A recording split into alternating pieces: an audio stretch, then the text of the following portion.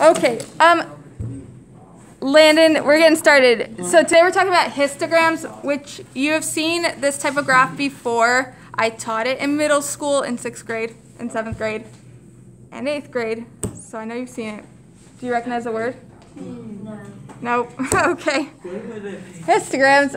Histograms are bar graphs, but instead of using like categories for the bars, they use intervals of numbers, and we'll get to what an interval is in a second.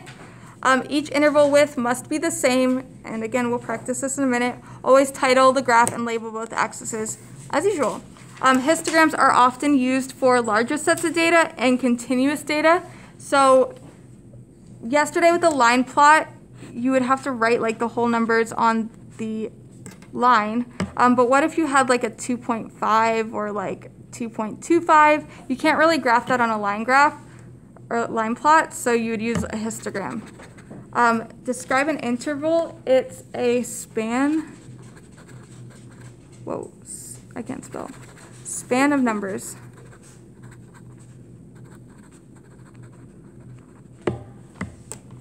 For example, so let's say you had numbers with a bunch of decimals. Instead of like graphing the individual numbers, you would put everything between 0 and 9 in one column, and then you put everything from 10 to 19 in another column, and it eliminates the issue of all the decimals. 20 to 29, and these are intervals. Right, Anthony? No. Escriban las notas. I wish I could speak Italian, but I don't know Italian. All I know is mangia and andiamo. I don't know what she's talking about. Mangia means let's eat in Italian, and andiamo means let's go. Oh, I didn't even hear what you said. Oh. Okay. Then over here, we're going to set up a histogram with the numbers. Before we set up the graph, though, we have to figure out what we have. And what we do for a histogram is create a frequency table first. Frequency table. And for this, we'll have student test scores and the frequency.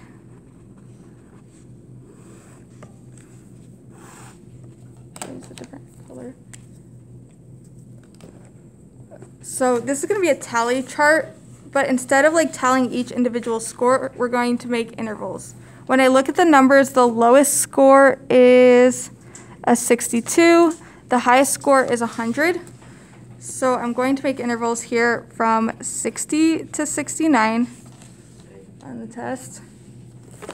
And then, I like this pen better. So 60 to 69. And then 70 to 79. 80 to 89. And then 90 to technically 99, but I'm just going to make it to 100.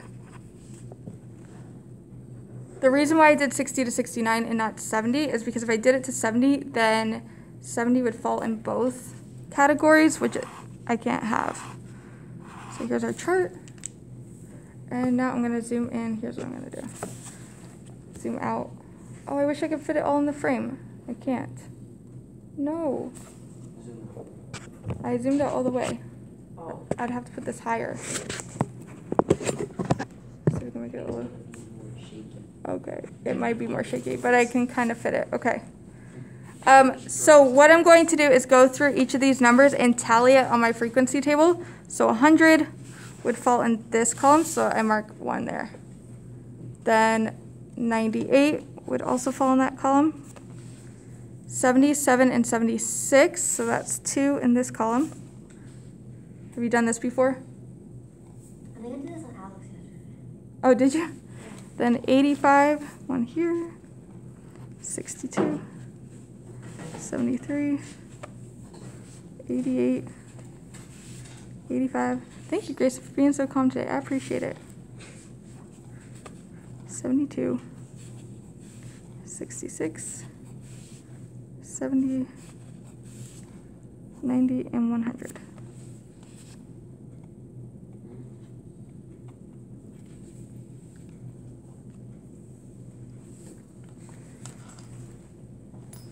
Okay, so now we have to put it on the actual graph. our title will be just test scores.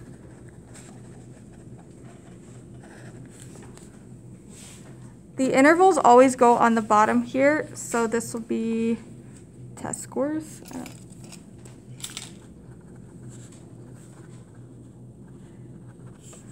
And then over here, we're going to do number of students.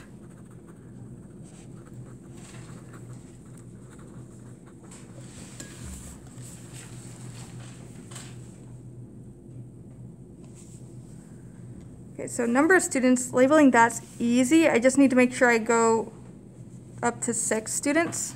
Just start at 0 though. 1, 2, 3, 4, 5, 6. Maybe go one higher.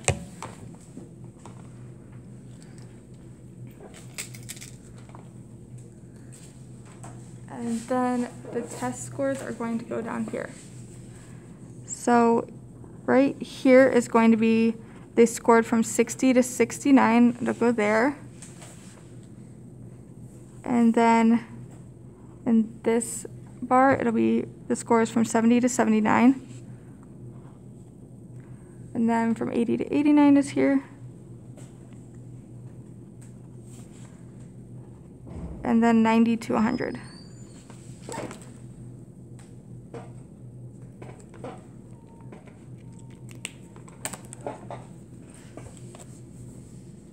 Okay, so this is going to look like a bar graph. In my frequency table, I have 2 students that fell in the 60 to 69 category. So I'm just going to make my bar up to 2.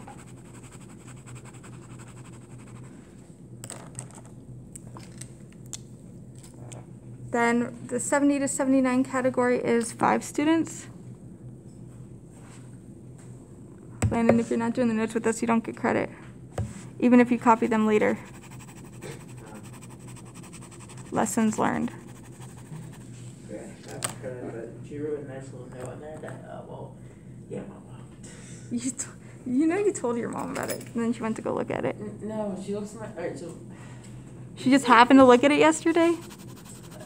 Apparently. You told her. No, yeah. You're like, don't look at my focus grade, and she's like, why, Grayson?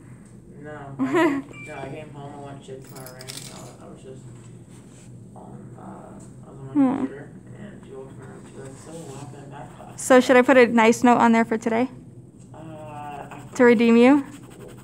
The one that you probably won't walk in. Okay, well, I'll put a nice note on there, and you can tell her to look, okay?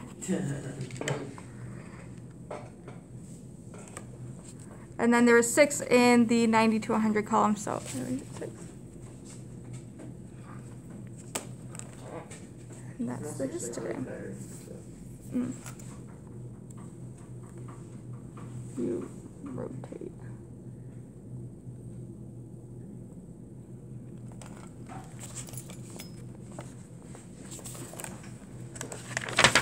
Any more there? Okay. Okay, the next page. We are actually going to skip this histogram here, so you can cross out this one. We're going to do the last one, though. Like, my hair is everywhere. So cross this one out.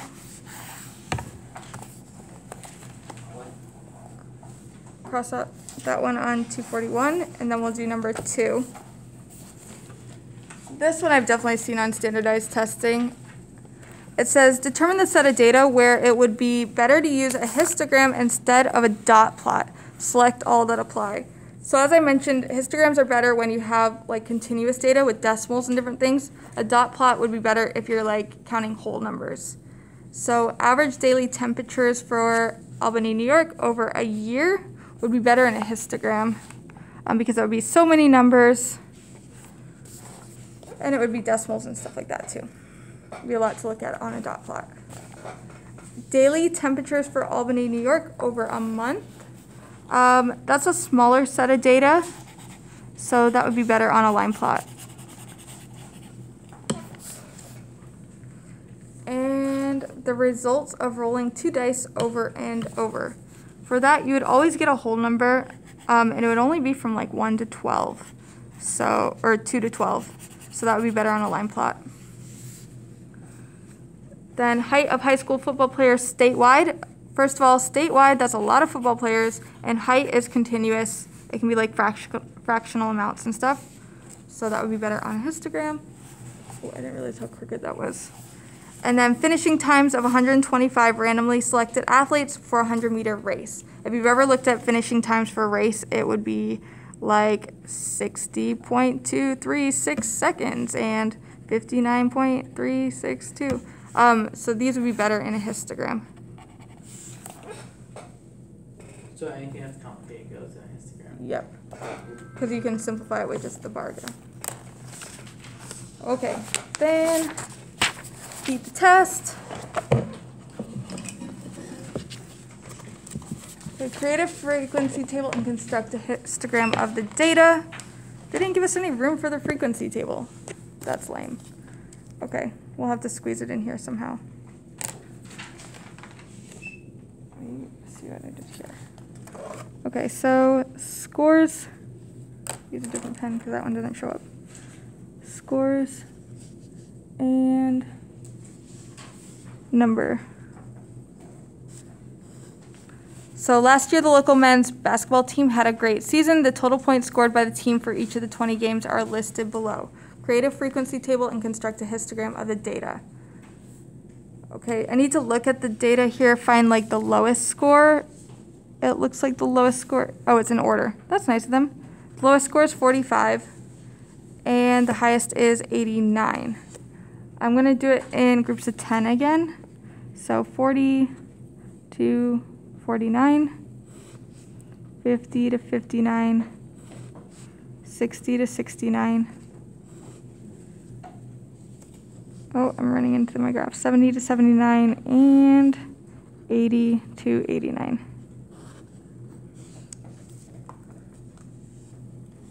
And then I'm going to go through the data and just tally it. So there's 1, 2, 3 numbers that would fall in the 40s. 1, 2, 3, 4, 5, 6, 7 that would fall in the 50s.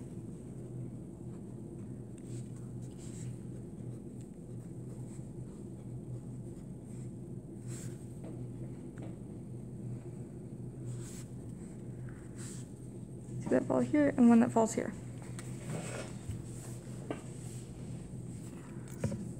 Is that right? 1, 2, 3, 4, 5, 6, 7.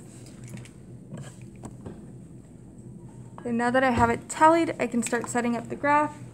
Definitely label your graph. The title would be points scored at basketball games.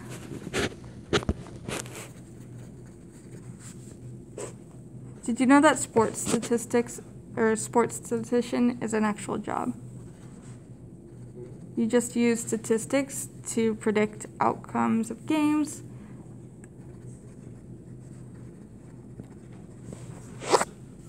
Or which players would play the best together based on their statistics. You could build teams that way. Okay, so to label the axes, this would be points per game down here. And then over here would be number of games.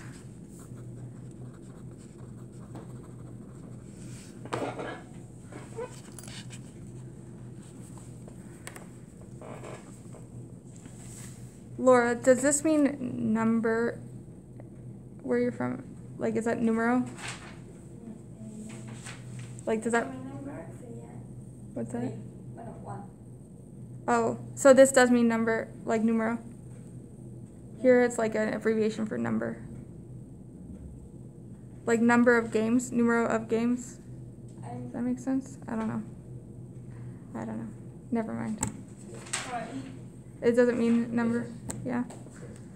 Or is it like hashtag? Everything's hashtag. Okay. Games. Yeah. Oh, that means it? Okay. That's what it means here too. Okay. Then points per game. We're going to do the intervals down here. There's 5 intervals this time. 2. So we have 40 to 49.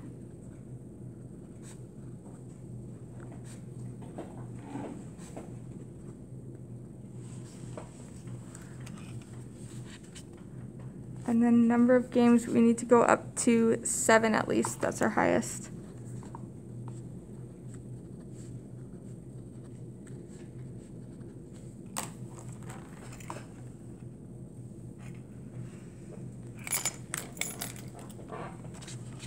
and then I'm gonna graph the data. So there's 3 that fall in this category.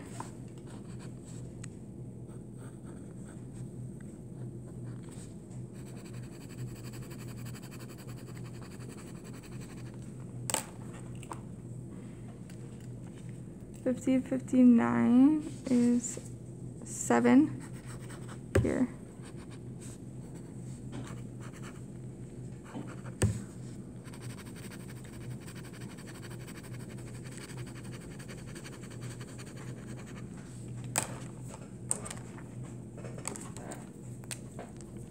Then there's 7 in this column as well.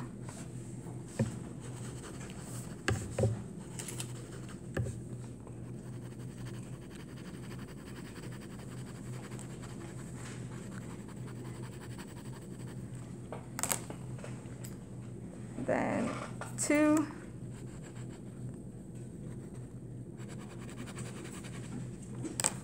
And in the 80 to 89 column, there's just 1.